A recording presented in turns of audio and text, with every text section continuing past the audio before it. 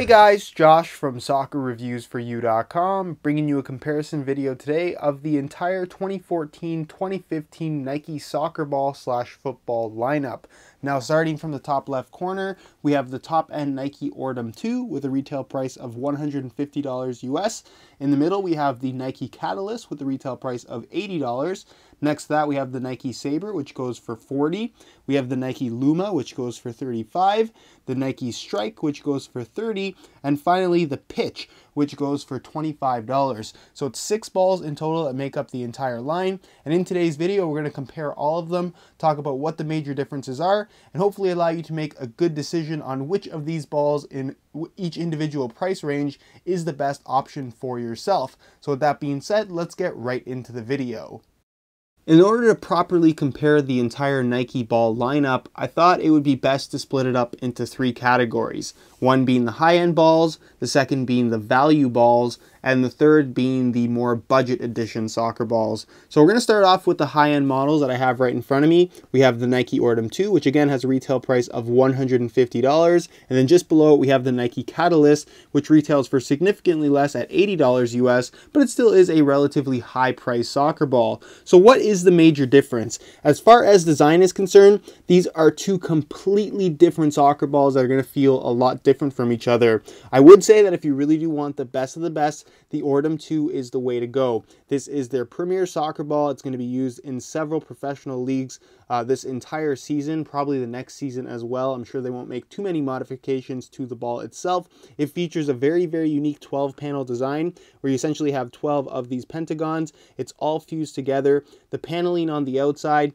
is made out of a very high-tech material. You have Nike's AeroTrack technology, which gives it all these little lines here for a very fast and true flight pattern through the air. It has a nice consistent touch on it. It's got a little bit more weight to it, as you would expect from a high-end match ball. The texturing on the outside, and of course it's FIFA approved. And again, if you're looking for the best of the best in terms of performance as well as durability, the Nike Ordom 2, $450, while it is very steep as far as price is concerned, it still is an absolutely incredible soccer ball and really the best of the best as far as what Nike has to offer at this point in time. As far as the Catalyst is concerned, for $80, you're still getting a high quality soccer ball. Please keep in mind that while it's not the top end one, it still is a FIFA approved soccer ball. And in terms of design, it's more along the lines of what we saw from Nike's previous match ball. So if you're not a fan of the Ordom, but you want a newer ball from Nike, the Catalyst is definitely the way to go. It does have a 32 panel design where the actual panels themselves mirror, like I said, the older match balls from Nike. It is stitched as opposed to fused, and you're not going to have any texturing on the outside. It has more of a traditional panel shape and material, almost like what you would find from an Adidas Tango ball or something like that. So no texturing, 32 panel design. It's got a nice weight to it. It is of course FIFA approved, and for the most part this does feel like a very high-end soccer ball. So again, it really depends on what you're looking for. If you want something that is very modern, kind of cutting edge as far as technology is concerned in a soccer ball, the Ordom 2 for $150 is in my opinion the best ball in this lineup. But if you prefer to have something a little bit more traditional in terms of feel and performance, then the Catalyst, again, it's a FIFA approved ball, and for $80 it's just as good as far as performance is concerned. When it comes to comparing it to the Ordom 2, it's just going to feel a little bit different and a little bit more traditional. So again, preference plays a big role here in terms of which is going to be the best option for yourself personally. As far as bang for your buck is concerned, the Nike Saber at $40 US is probably the most value-oriented ball in their current lineup. For $40, you're getting a 32 panel design.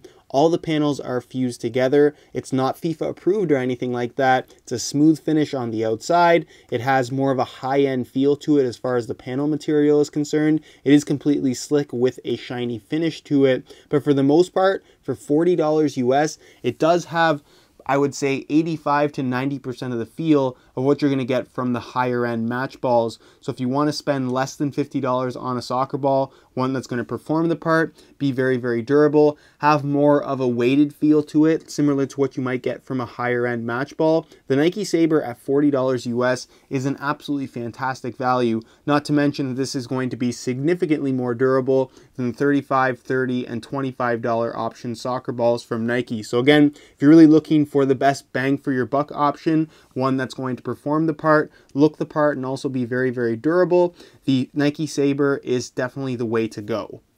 The final category consists of what I would consider to be the budget options in Nike's soccer ball lineup. We have the Luma at $35, the Strike at $30, and the Pitch at $25. So they're all within $5 of each other, all under the $40 price range. But which is the best option? Now we'll start off with the Luma as well as the Strike, because these are virtually the same balls. For $35, the only difference between the Luma and the Strike is going to be the actual finish of the soccer ball, where the Luma is a little bit more shiny and has a smooth finish, as opposed to a very slight dimpling that you're going to find on the Strike, which I wouldn't necessarily say is better in any way at all. And the Luma is going to come in some fancier colorways, whereas the Strike models are basically going to mimic the colors that you're going to find from the official match balls. They're a replica variation, if you will.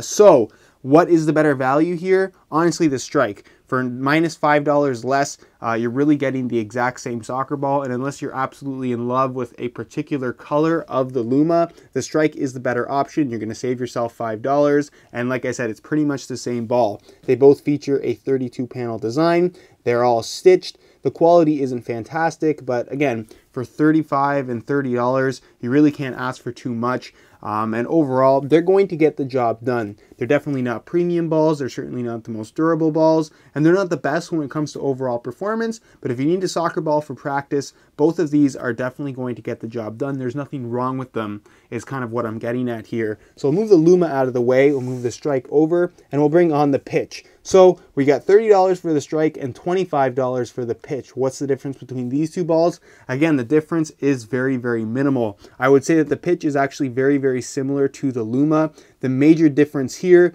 is that, again, the material on the outside with the Pitch does feel a little bit cheaper than what you're going to find with the Strike. For that reason, it may be a little bit less durable as well. But in terms of overall feel, they're going to perform very, very similarly. They're going to fly through the air very similarly. They have very similar weights about them. And again, it really just depends on what you can get your hands on and what your budget is. If you don't have the $30 for the Strike, the $25 for the Pitch, while they both aren't fantastic balls, the Pitch, again, is going to get the job done if you're on a budget for a soccer ball. So out of the three, the Luma is good. They're all very, very similar balls. I wouldn't necessarily recommend it just because you're more or less paying for a colorway. I think the Strike is the best option out of the bunch. But again, if you're really on a tight budget, then the Pitch will definitely get the job done as well. Alright guys, that's it for my roundup of the 2014-2015 soccer ball / football lineup from Nike. They really do have something for everybody in this line. And just to sum everything up one more time, again, if you're looking for the best of the best in terms of performance, I really do feel like the Nike Ortem 2 is the best performing ball in the lineup.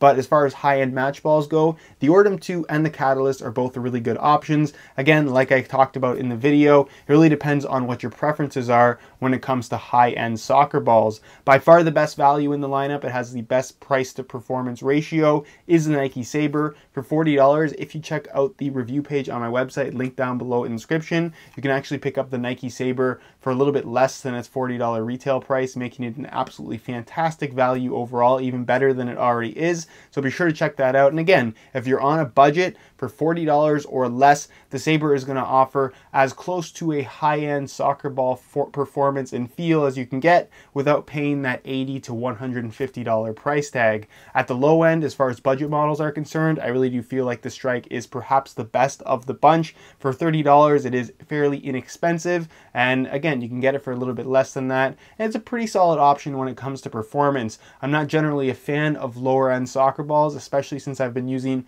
mostly high-end ones over the last few years or so. But again, if I were to pick a low-end ball, I think it would be something like the T90 Strike, just because it has a good performance-oriented feel about it. It's well balanced. I like the 32 panel design. I don't really have any major complaints or problems with the actual texturing on the outside. It's not too sticky or too padded or anything like that. And again, for $30, if you're on a budget, it definitely is not a bad option. And of course, the Luma and Pitch are there as well, depending on what you get your hands on. And again, depending on the price range that you are looking to buy a soccer ball in. So that's pretty much it, guys. If you enjoyed today's video, found it helpful and informative, be sure to support it with a like. That would be greatly appreciated. If you are interested in any of the soccer balls that you saw in today's video and all of the available colorway variations, check out the link down below in the description. It'll take you to the review page where you'll find buy it now links with exclusive SR4U coupon codes for all of these soccer balls. You can pick them up all below their retail price. So again, if you're interested in any of these,